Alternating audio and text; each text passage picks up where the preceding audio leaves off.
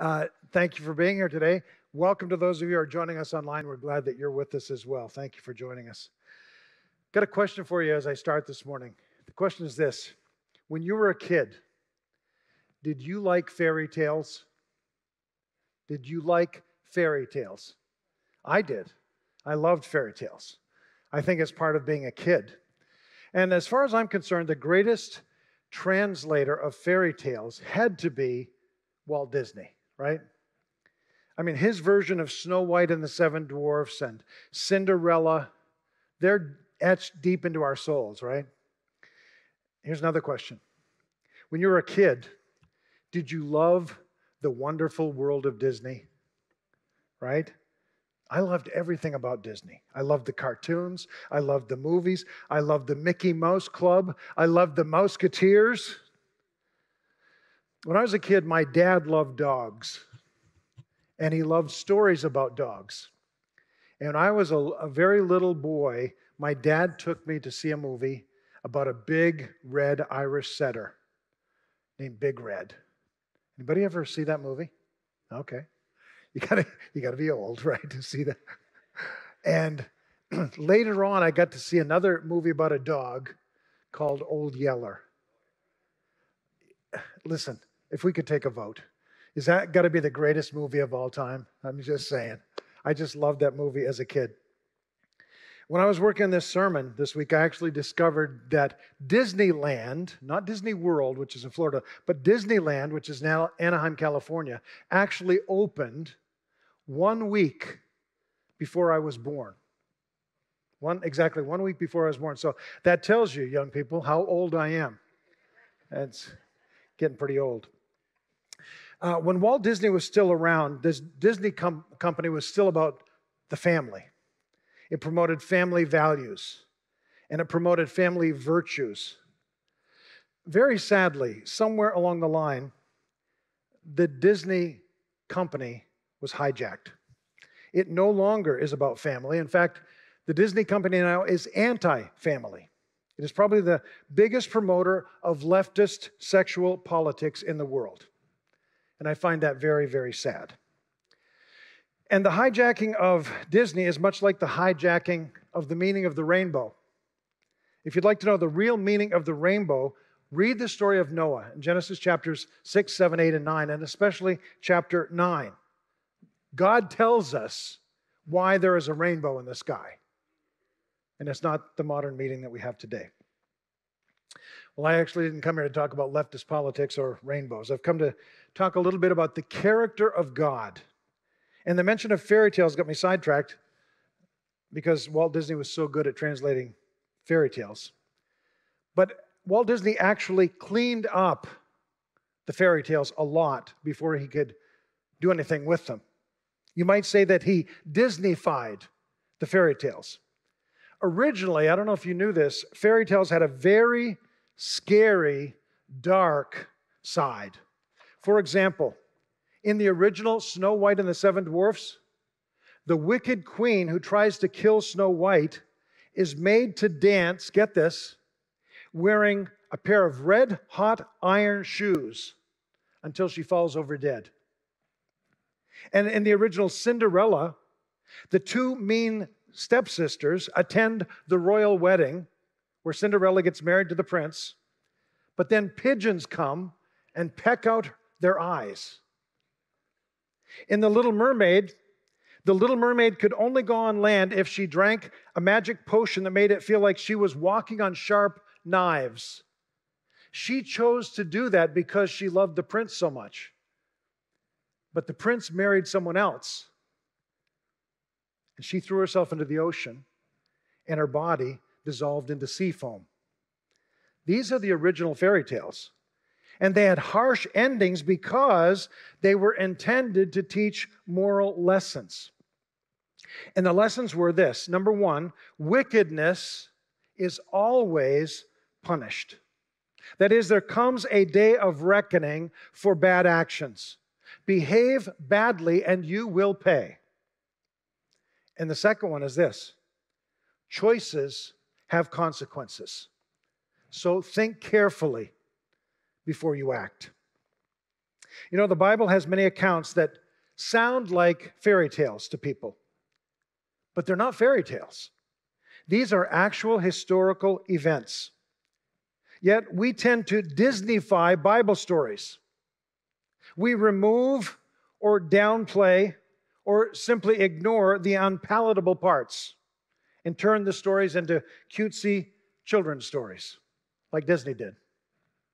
For example, take the story of David and Goliath. We love the story about the little boy who beats the big bully Goliath, right? But we leave out the fact that David then cuts off his head and holds it up. And we leave out the fact that the road going from that battle scene is strewn with thousands of dead Philistines as the Israelites chase them down. Or take the story of Noah and the ark. When I was a kid, there were little arks that you could play, little ark sets that you could play with. I don't know if anything like that exists anymore.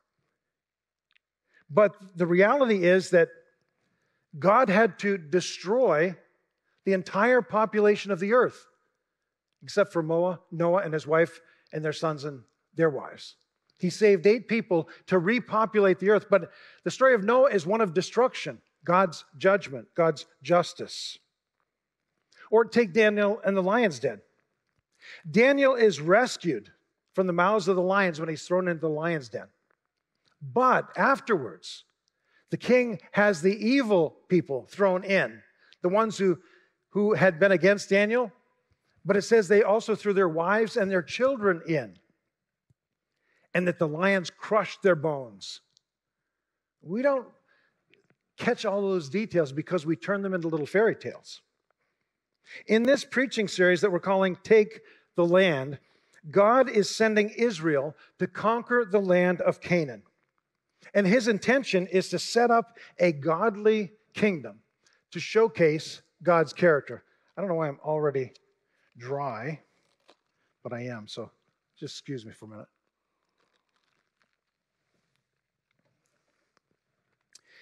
When we get to Jericho, we see that another example that is commonly sanitized, a biblical account which has been cleaned up so it sounds very nice.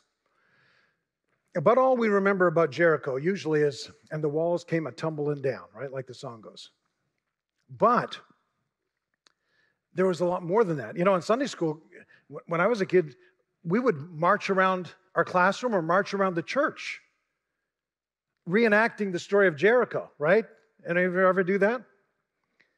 And we forget that every man, woman, boy, girl, and beast was killed in Jericho.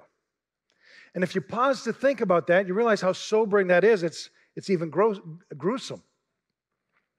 The account of Jericho is another story in an almost unending line of stories about God's justice. It's another story that illustrates the New Testament truth of Romans chapter 3 and chapter 6. What does Romans chapter 3:23 say? For all have sinned. Everybody in the world, all of us have sinned and fallen short of the glory of God. But then worse than that, if you don't get right with God, is Romans 6:23, where it says, and the wages of sin is death, but the gift of God is eternal life. Here's the fact. Our God is a very patient God. He puts up with a lot of foolishness from mankind. But when his patience runs out, look out. You see it in the story of Noah, Genesis chapter 6 through 9. You see it in the story of the Tower of Babel, Genesis chapter 11. You see it in the story of Sodom and Gomorrah, Genesis chapters 18 and 19. You see it here in the story of Jericho. When I was a kid in Sunday school, I knew all of these stories. And I'm surprised today when I talk to people and I realize they have never read these stories.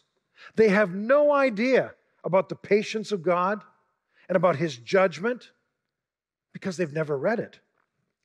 And here's what I would ask you to do. Do yourself a favor and go home and start reading the book of Genesis. I have no idea how we can have faith in the God of Abraham unless we've never read about Abraham and Isaac and Jacob and Joseph and Moses.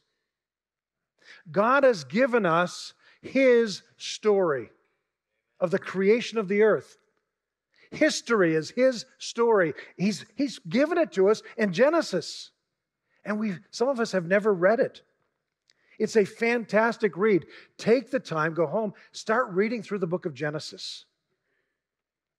In Genesis, you'll find that, number one, God put into place a plan to rescue the people of this world from judgment after Adam and Eve rebelled and after sin infected the human race. In Genesis, you also find out that God chose a pagan man. He called to him out of all the people of the earth. That man's name was Abraham. And he said, Abraham, I'm going to make a covenant with you. Your people are going to multiply like the sand on the seashore, like the stars in the sky. Nobody will be able to count them. In Genesis, you find out that God promised many things through Abraham, the greatest of which was the promise of a Savior who would save this world. And that, of course, was Jesus Christ. But the part of the promise that involved a homeland for Israel is a promise that continues all the way to this day. Israel is now where they are in Palestine for one reason. God says, this is your land, and it will be forever because you are my people forever. Isn't that awesome? The fourth thing we learn in Genesis is that God promised that He would remove the people who were living in that land when their wickedness rose to such a level that God would be forced to act in judgment. Here's what we read in Genesis chapter 15. This is to Abraham. God says, in the fourth generation, your descendants will come back here. What was He talking about? God already was telling Abraham something he could not know because it was his grandson, Jacob, who would end up going down into Egypt. So Abraham was dead and gone before this ever happened. But He says, your children are going to come back here in the fourth generation. 400 years they were captives in Egypt. He says, but your children are going to come back here after the sins of the Amorites have reached their full measure. And then I'm going to act in judgment against them. The Canaanite tribes who lived in that promised homeland that God had promised to Abraham were evil. And yet, God was patient with them. He wasn't yet willing to destroy them. He eventually would, but He wasn't ready at that time. Here's what we read in Deuteronomy chapter 9. After the Lord your God has driven them out before you, do not say to yourself, the Lord has brought me here to take possession of this land because of my righteousness. He's talking to the Israelites, okay? No. He says, it is on account of the wickedness of these nations that the Lord is going to drive them out before you. It's not because of your righteousness or your integrity that you're going to take possession of their land, but on account of the wickedness of these nations. The Lord your God is going to drive them out before you to accomplish what He swore to your fathers, to Abraham, Isaac, and Jacob. Understand then that it is not because of your righteousness that the Lord your God is giving you this good land to possess, for you are a stiff-necked people. That is the history of the Jewish people. They were always a stiff-necked people, and I think to this day they still remain a stiff-necked people. They cannot admit that the Savior has come. God knew them, knew they were stubborn. But you know what? He's got to use somebody. And I remember the little statement that says, how odd of God to choose the Jews. But He did. And we can say the same thing about ourselves because many times we're stiff-necked people. For 400 years, I think God had this day circled on His calendar, so to speak, to judge the Canaanites for their offensive sins. You say, well, is that fair? Should God have done that? And let's not judge God, ever. God is holy. God has His reasons. God cannot stand to look upon sin. In 1929, archaeologists were doing a dig in what is now the country of Syria in a little town called Ras Shamra. And it shows us just how sinful the Canaanite people were. Here are some of their practices. The Canaanites sacrificed their own babies. They burned them alive in fire, sacrificing to their gods. They worshiped idols that they made with their own hands. They had temples where they practiced sexual orgies as part of their worship with both male and female prostitutes. They practiced witchcraft and sorcery and divination. And through Joshua, God is finally going to bring judgment. He's going to fulfill that 400-year-old promise that he made to Abraham. Finally, the sins of the Canaanites have reached their tipping point, and God has run out of patience. Now to the Jericho account. If you want to put a label on this, let's call it Fighting for God's Promises. There are some notes in your outline notes if you want to see that in your sermon guide. And there, point number 1 is this. When taking a stand on something, make sure that you fight the right fight. Fight the right fight. The Jericho starts with a curious episode. In Joshua chapter 5, we read this. Now, when Joshua was near Jericho, he looked up and saw a man standing in front of him with a drawn sword in his hand. Joshua went up to him and asked, "Are you for us or for our enemies?" "Neither," he replied, "but as commander of the army of the Lord, I have now come." Then Joshua fell face down on the ground in reverence and asked him, "What message does my Lord have for his servant?" And the commander of the Lord's army replied, "Take off your sandals, for the place where you are standing is holy." And Joshua did so. So what's up with this angel? God is telling Joshua that the Lord is a holy warrior. And it is the Lord himself who is going to fight for Israel and sweep the wicked from the land in judgment. Yes, Israel is going to join in the fight, but there's going to be an invisible army of angels fighting alongside of them. Back in the book of Deuteronomy, we see God making a promise to his people through Moses. And here's what he said to the Israelite people. When the Lord your God brings you into the land you are entering to possess and drives out before you many nations, the Hivites, the Girgashites, the Amorites, the Canaanites, the Perizzites, the Hivites, the Jebusites, 7 nations that are larger and stronger than you, when the Lord your God has delivered them over to you and you have defeated them, then you must destroy them totally. Make no treaty with them and show them no mercy. With Jericho, the moment of truth has come. The day of battle has arrived. And the last word of assurance that God gives to Joshua says this: "See, I have delivered Jericho into your hands, along with its king and its fighting men." Before the attack on Jericho had even started, God says, "Don't worry about it. I've got it. It's already done as far as I'm concerned." Don't you think there are times in our lives when we worry and fret about things that we're not supposed to worry and fret about? God has given us so many promises, like, "I will never leave you or forsake you." And "I have your best interests at heart always." And "Do not worry about your life, what you'll eat or drink, or about your body, what you'll wear. Is not life more than food and the body more than clothing?" If you're worrying and fretting about anything, then you are fighting the wrong fight. You're fighting the wrong fight.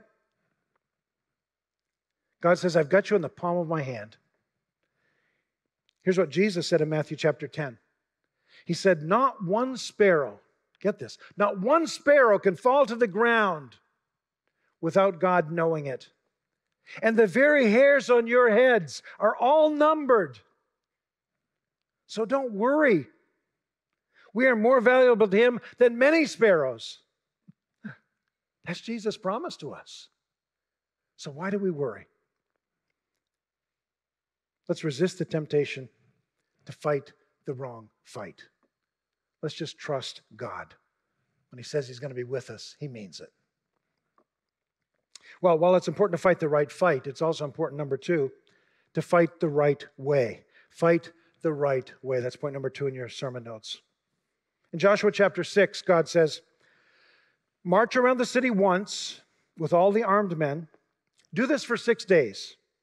Have 7 priests carry trumpets of ram's horns in front of the ark, and on the 7th day, march around the city 7 times, with the priests blowing the trumpets.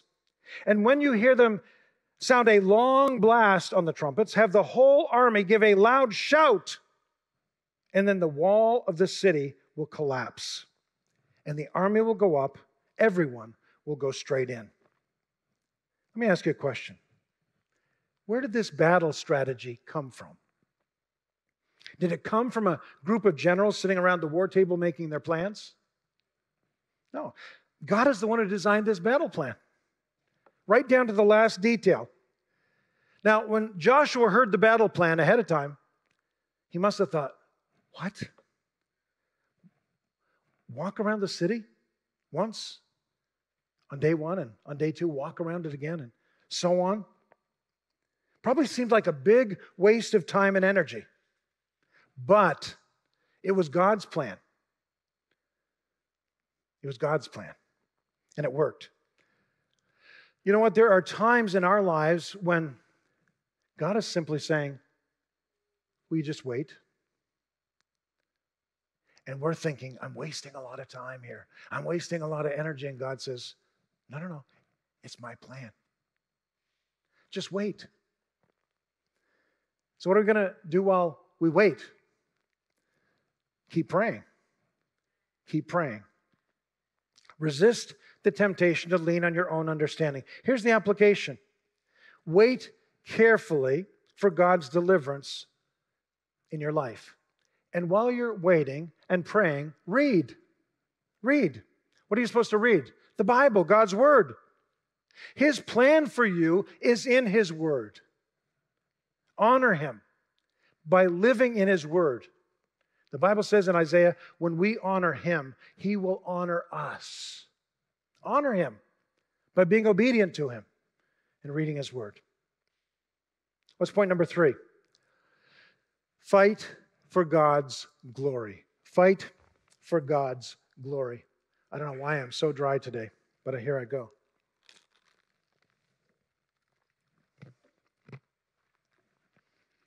Here's what we read, Joshua chapter 6. On the 7th day, they got up at daybreak, marched around the city 7 times in the same manner, except that on that day they circled the city 7 times. And the 7th time around, when the priests sounded the trumpet blast, Joshua commanded the army, shout, for the Lord has given you the city. And the city and all that is in it are to be devoted to the Lord. That's a very important phrase. Everything in the city is to be devoted to the Lord. Only Rahab the prostitute and all who are with her in her house shall be spared, because she hid the spies that we sent. But keep away from the devoted things, so that you will not bring about your own destruction by taking any of them. Otherwise, you will make the camp of Israel liable to destruction and bring trouble upon it. All the silver and gold and articles of bronze and iron are sacred to the Lord and must go into His treasury. The term devoted to the Lord translates a Hebrew term that refers to the total giving over of things or persons to the Lord. Everything, complete devotion. It's a far more serious word than dedicated. Devoted is much more serious than the word dedicated. In Leviticus 27, it says this, but nothing that a person owns and devotes to the Lord, whether a human being or an animal or family land, may be sold or redeemed. Everything so devoted is most holy to the Lord. No person devoted to destruction may be ransomed. They are to be put to death. God views both the touching and the taking of something that has been devoted to him as stealing. And we're going to see this played out next week with the story of Achan, who took some of those devoted things. The people of Jericho and all the contents of the city were devoted to God. They were set aside for judgment for their sin. All the metals were going to be kept in God's treasury to prevent the people from later sifting through the ashes to see if they could find a piece of silver or a piece of gold. No, everything is devoted to God. Don't even think about taking anything. It's interesting, an important point, that the destruction of Jericho was a unique act of God, bringing wicked people to judgment. Now get this. It was never an act of genocide on the part of the Israelites. It was not the Israelites who decided this. God decided this.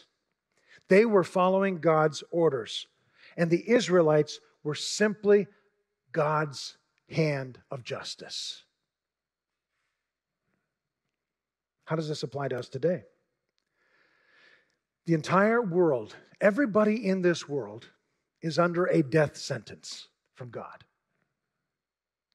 God created mankind, put him in a perfect environment in the Garden of Eden. He even came and spent time with Adam and Eve every day and walked with them and talked with them in the garden. They were his children. He loved them as children. And what happened? Adam and Eve rebelled. They sided with God's enemy, the devil, and chose to become the gods of their own lives. And the Bible calls that sin. And that sin was then passed on to their children and to their children, generation to generation to generation, all the way to us. God does not tolerate sin. And God will not turn a blind eye to sin. He is patient, and he does give people time to repent, but eventually his judgment always comes. God reserves the right to bring that judgment anytime he chooses. When we sin, we deserve the immediate consequence of the death penalty. Yet for most of us, because of God's grace, judgment is delayed, often for decades, a lifetime. But sometimes God exercises his right to judge sooner, like he did with Jericho. We are so accustomed to his grace, aren't we, that we complain when judgment comes sooner than we expected. John 3:16 is arguably the most well-known verse in the Bible. Many of you have memorized it. For God so loved the world that he gave his only begotten Son, Jesus Christ, that whosoever believes in him shall not perish but have eternal life.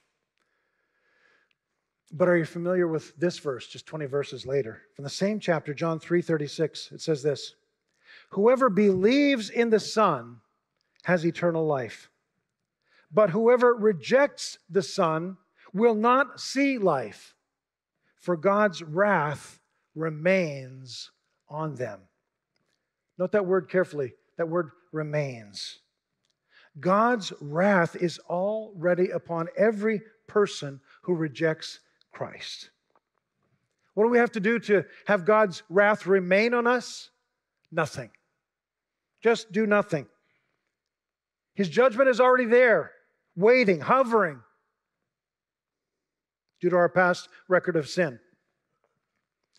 God would be totally fair to have already carried out his death sentence on us. That would be fair. But he is a reluctant judge. His compassion causes him to delay judgment. 2 Peter chapter 3, verse 9 says, the Lord is not slow in keeping his promise, as some understand slowness. Instead, he is patient with you, not wanting anyone to perish, but everyone to come to repentance. But his patience is not endless. Remember that. His patience is not endless. So let's make a little application here to us as a church, as the Rock Church. This account of Jericho has some bearing on why we are planting a new campus in Hamden.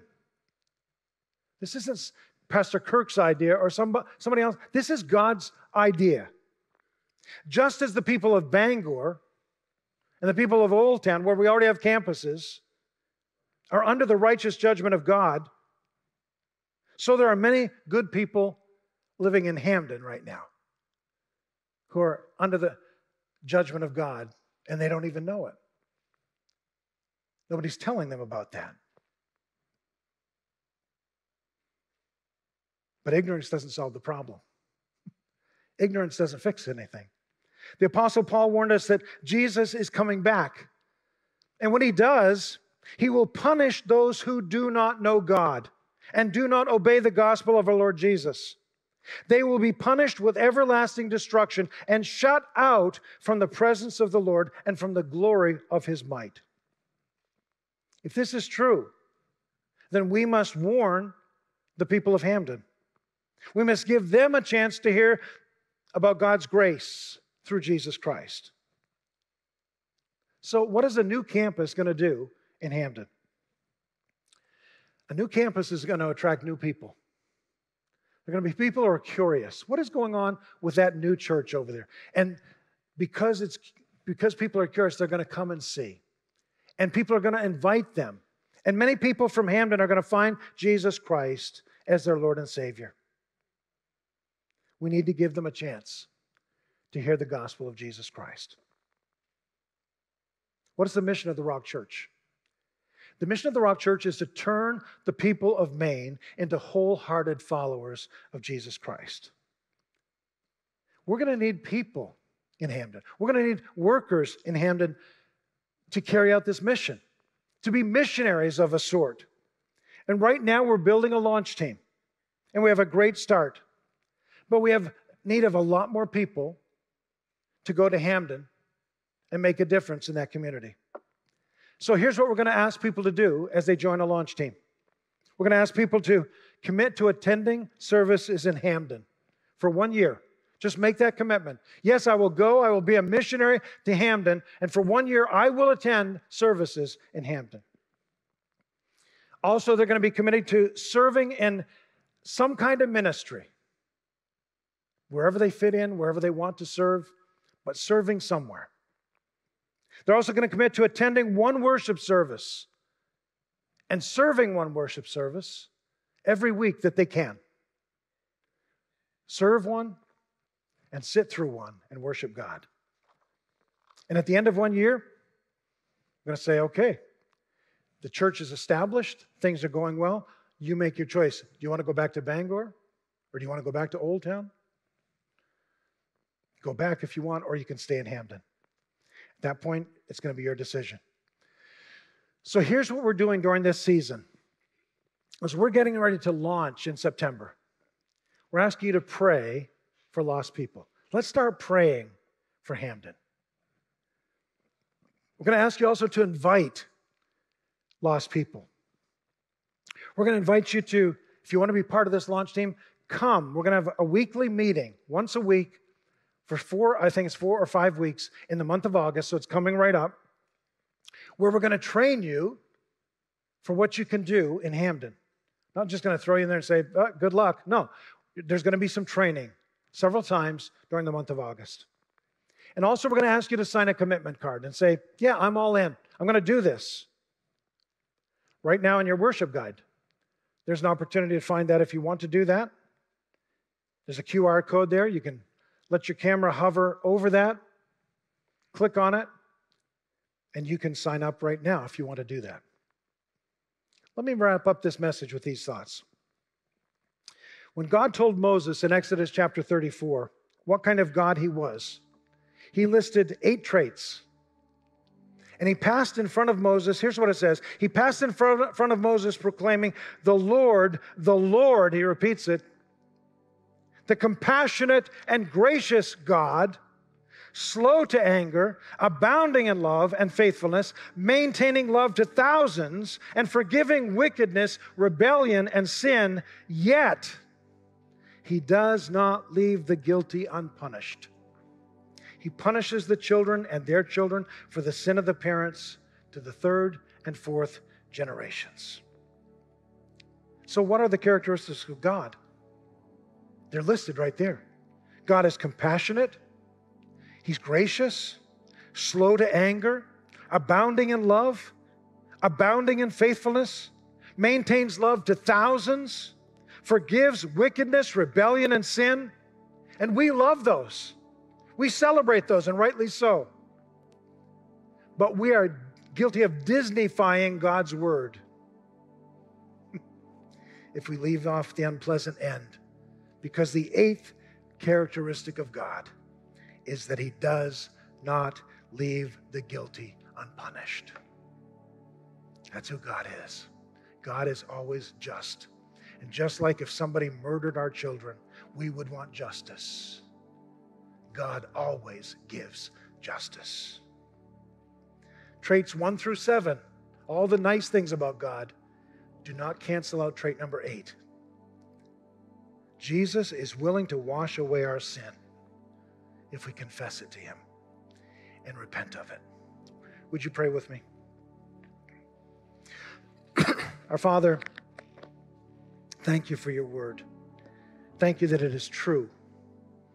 Thank you that your word is quick and powerful, sharp as a two-edged sword, and dividing bone and marrow, soul and spirit.